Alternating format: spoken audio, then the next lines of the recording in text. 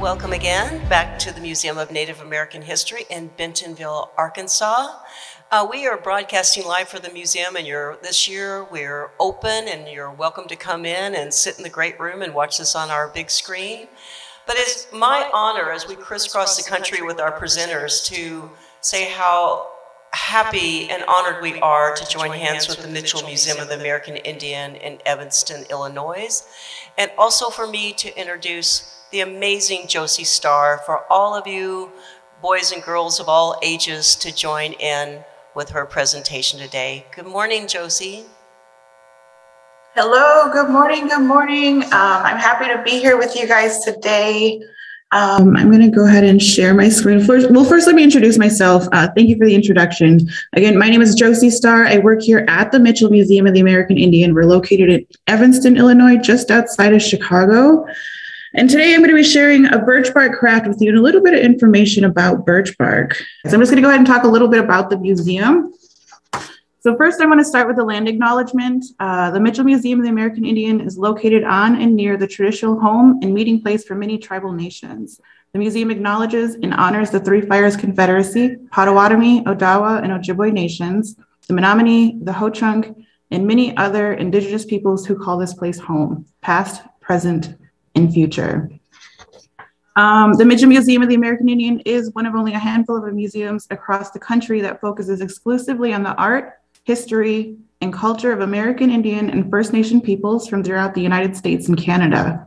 It promotes public understanding of cultural diversity through first voice perspectives. The Mitchell Museum's mission is to promote and share a deeper understanding of Native American peoples through the collection, preservation, and interpretation of their traditional and contemporary art and material culture. The museum was founded by John and Betty Seabury Mitchell, who donated their personal collection to Kendall College in 1977. We have an annual attendance of around 10,000 people. This was before COVID, from all around the world. Since its founding, the Mitchell Museum has evolved into a cherished resource of collections, exhibitions, programs, and activities that introduce visitors from throughout the Chicago region to the cultures of Native people. We just reopened on August 14th. Some of our exhibits include, the newest one is Reclaiming Cultural Treasures. We had partnered with 3 other museums to be able to bring this exhibit to you. It's about repatriation. This is one of the most exciting exhibits that I've seen here.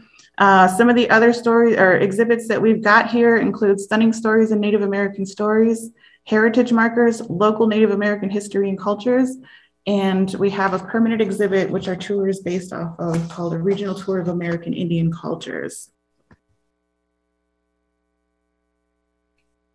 So, like I said, we are located in Evanston, just outside of Chicago. We're not too far from the city of Chicago.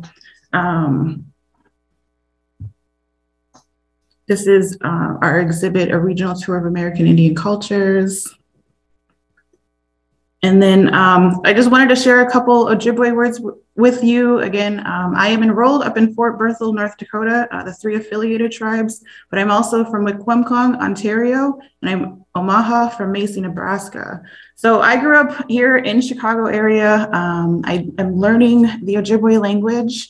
So some words I want to share with you today would be ani, which is how we say hello. Buju is also another way of how we greet each other. So you can also say ani buju. Mino Gijgad, it means it's a beautiful day. Not so much here in Chicago today. It is a little rainy, but Mino Gijgad, Mino Gijap, good morning. This is the way that we greet each other. I greet my family with these words, and we try to use a little bit of the language every day. So we have the Birchbark canoes here. So this is the one that we have here in our exhibit, and the Birchbark canoe is the main form of transportation for the Anishinaabe people here in the Woodlands area. So the craft that we're going to do today is the Woodland birchbark. We have, it's just a little bitty paper cutout. There is a PDF link. It's available on our website. It should also be available on the museum's website as well. So today we're just going to talk a little bit and go over this Woodland birchbark canoe, and I'm going to talk a little bit about what birchbark canoes were used for while we're doing the craft. So in the template, you've got, you should have 3 pieces.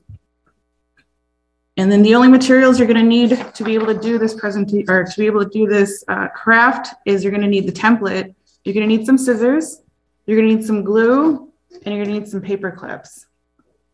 And then you start out by cutting all 3 of the pieces out. There's 3 main pieces. The middle piece you're going to leave intact and just cut around the outside. And then the outside pieces you're going to cut around, and those little tabs you're going to cut around that as well. And then once these pieces are cut out, you're going to go ahead and start gluing the outside pieces and connect them to the inside pieces. So I'm going to be doing this presentation along with you guys.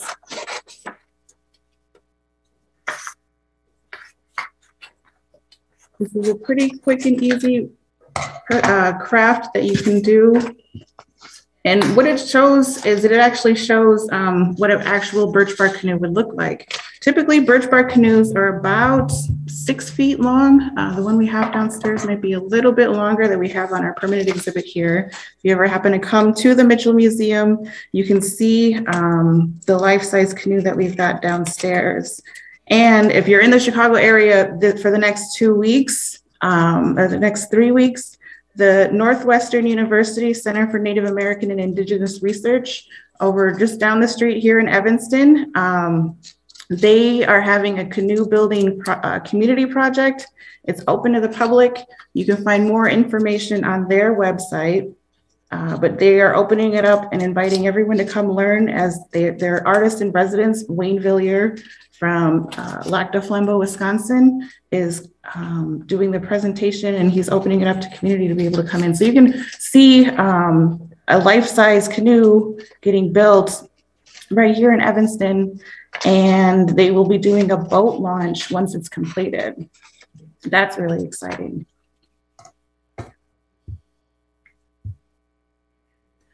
So this here is a picture of birch bark, of the birch bark tree. And the way that the canoes are actually built is it's made from the birch bark. We take the birch bark off of the tree. There's only one time a year that you're able to harvest the birch bark.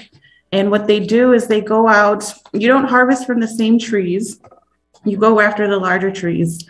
And when you go out there, you're going to go out and, as you can see, you can kind of score the birch bark, and then it'll come off in a big sheet. And those sheets are used for the outside of the canoe. And in our template here, you can see on the outside gunwales that there's the canoe, the birch bark. The inside is also, they also put other ribs and stuff inside the birch bark to help hold it together. And what they do, which you can also see on the outside of the template, is they hold it together with roots or string, or they tie it together. And they also used tree sap to help with the seams, to be able to make it waterproof so it can float in the water, and to keep the water out. All of this can be seen in the little details on the outside gunwale. So as we're sitting here cutting out our gunwale pieces, you can see all of the details in this little craft that we have here. And again, here you can also see the tree sap and the seams where the sap is applied to the outside of the canoe. And this is our canoe that we have here at the Mitchell Museum.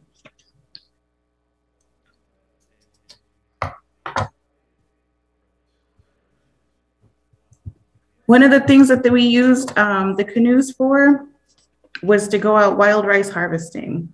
And you take the canoes, you go out into the water, into the wild rice fields, like pictured here. And what they've got are called knockers. They're wooden sticks. So you got one person in the back that's steering the canoe, and you're going through the wild rice fields, and then the person's got the knockers, and they're just tapping on the tops of the plants, and they're knocking off the wild rice into the canoe. And once it gets into the canoe, like the whole canoe, the bottom of the canoe is all filled with the wild rice. And then they take it back onto the land, and then they start doing the harvesting and the parching of the wild rice. So this right here is a birch bark winnowing tray. And this is what they'd actually put the birch bark in once the canoes come back on the land and the wild rice is in there. And then they take the birch bark winnowing baskets and they start shaking them to get the chaff off of the birch bark or off of the wild rice. And so it flies away, and then they go into parching it, or they roast it a little bit to be able to, so that they can store it for the winter months. They still do this today up in Wisconsin, Minnesota, and Michigan. Some of the tribes will open to the public or for community members to be able to go out and participate in their wild rice harvesting activities that they have, and they show you all the traditional ways that you can go through and get the wild rice. Okay, so we're still cutting along, cutting out our inside or outside gunwales. And then once we got all of these pieces cut out, you're gonna have the 3 separate pieces. You're gonna have the little tabs cut out. And then we're gonna use our glue sticks that we've got. You should all have some glue sticks available. Elmer's glue, School's glue, Elmer's School's glue will work. And then you're gonna go ahead and apply the glue to the outside gunwale. And you're gonna go ahead and glue that right onto your inside gunwale. On the, you can see where it's gonna go. It's gonna go on the outside piece. It's gonna line right up with the piece on the outside gunwale that you can go ahead and glue that together.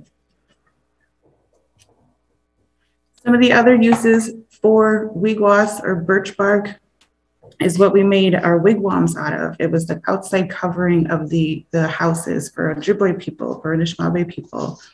And again, they would cut it off in the large sheets, and it would go and it would cover the outside of the house. They would leave the hole up at the top so that there's room for the smoke to come out. There was the door, they left the door there, and the door usually faced east to greet the morning sun as it was coming up.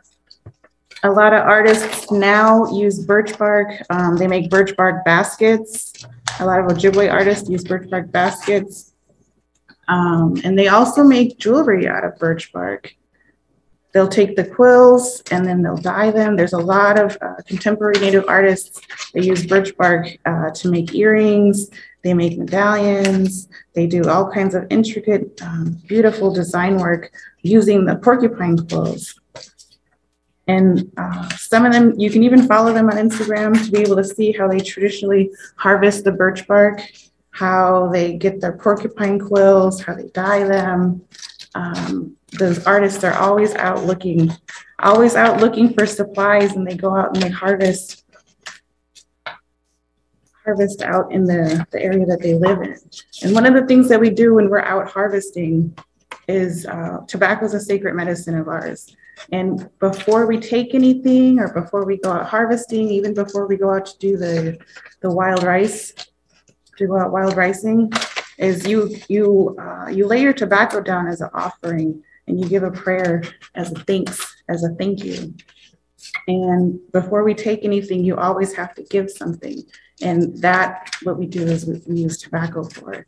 So we go and we take it, and we can set it out by the lake, or you set it out by a tree, and you say a small prayer. You thank Creator, you thank the animal or the tree that's giving you something, and you're giving something back to them. That's part of what our teachings are. So we're almost cut out with this. We got our 3 pieces cut out. We've got our 3 pieces cut out. You should have our glue sticks. All your 3 pieces should look like this. And you should have 2 pieces of the outside gunwale. And what you're gonna do is you're gonna take your glue stick now, and you're gonna rub glue all over this side of your outside gunwale. You take your glue stick and rub it all over the outside of the gunwale. And once you got your glue on there, you're gonna go ahead and take your inside gunwale, and you're gonna take this piece and just attach it right onto the outside gunwale. You're gonna line up your pieces as best you can. It doesn't have to be perfect. And then you're gonna take your other outside gunwale piece.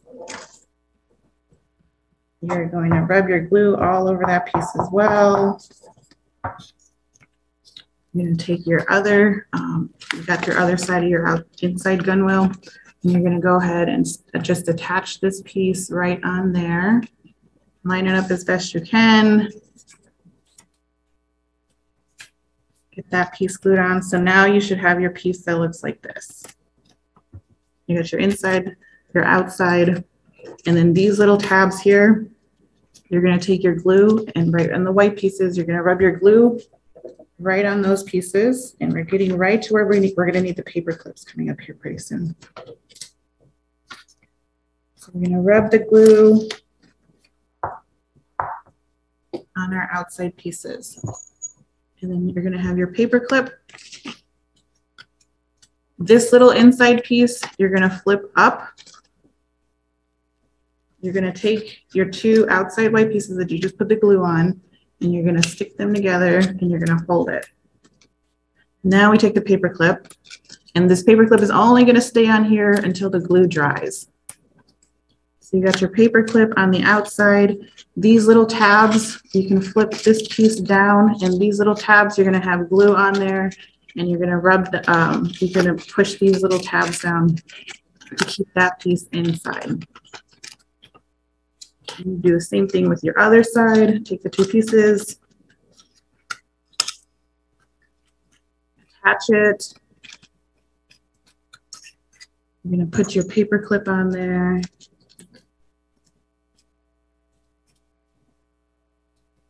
Push it together. And your little tappy pieces are gonna you're gonna glue them to the inside. So now with our completed craft piece, you should have, that looks like this. You can see on the inside, you can see on the outside of it. Some of the tabs you might have to put some more glue on there. Once the glue dries, you can go ahead and remove your paper clips.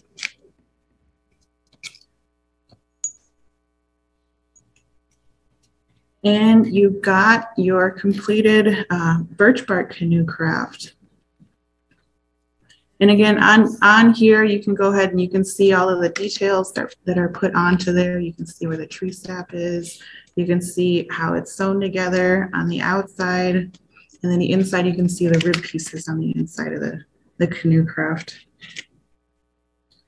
If you've got any questions, most of this information is on our website and on our Facebook page. You can also reach out to me. I can go ahead and answer any questions you might have. I do want to run through some upcoming presentations that we got here at the Mitchell Museum. On Monday, October 11th is Indigenous Peoples Day.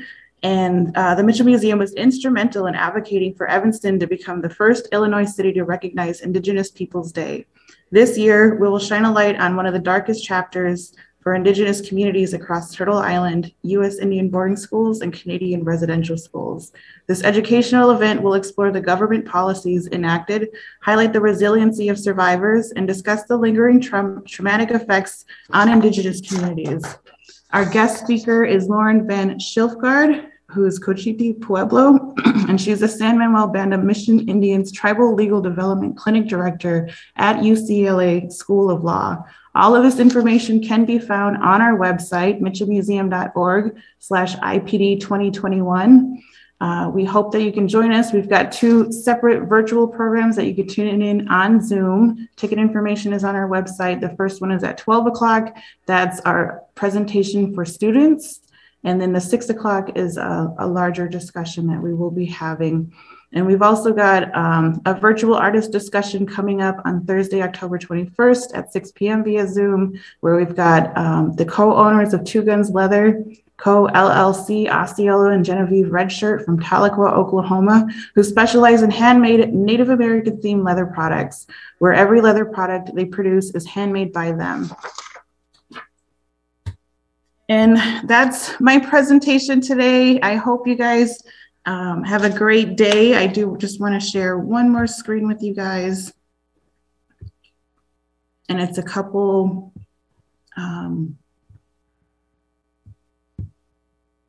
just want to say, it's a couple more Ojibwe words. The first word we have on the screen here is miigwech. That means thank you. You can also say chimigwech, which is like a big thank you, a huge thank you. So I just want to say miigwech, you guys. Thank you. Thank you to the Museum of Native American History out in Arkansas for inviting us in to come in today so I can share this craft presentation with you. And we don't really say goodbye. We say see you later. And one of the words that we use for that is bamapi. So bamapi, I want to say have a great day. Thank you. Thank you for having me.